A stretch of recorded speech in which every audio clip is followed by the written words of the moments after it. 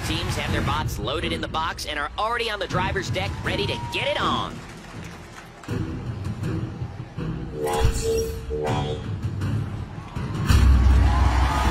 Kenny, that Dragon Slayer is looking sturdy.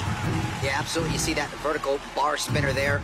And anytime we get the vertical spinners going against the horizontal spinners, we have some awesome hits.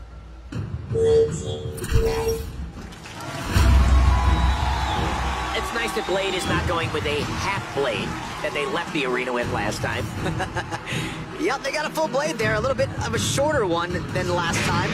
Let's see if it can hold up. This is gonna be fun.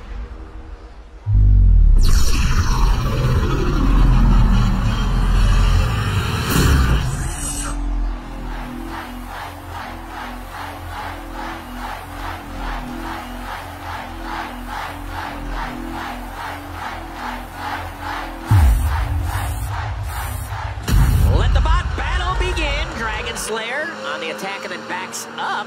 Maybe just trying to line things up against... Whoa! Let's make sure that Blade's blade stays on this time, Kenny. Yeah, it looked like Blade was trying to use that back armor to try to jam up that weapon of Dragon Slayer. Look at this! Well, something came off a Dragon Slayer there, I believe. Blade might go in to finish the job. They might not need to, though. 10.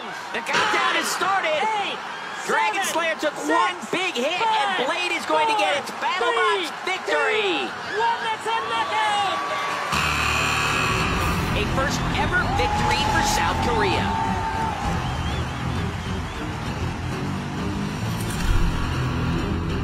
Kenny, I thought the durability of Blade was really, really important after that shot.